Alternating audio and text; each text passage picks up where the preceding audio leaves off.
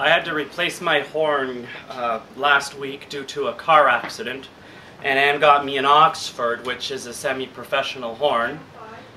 I actually like it. The valve response is really good. The compression, when you check compression, it should be nice and tight. And if you hear the pop, that means it's got very good compression for the valve, so that means when I play, I get more response.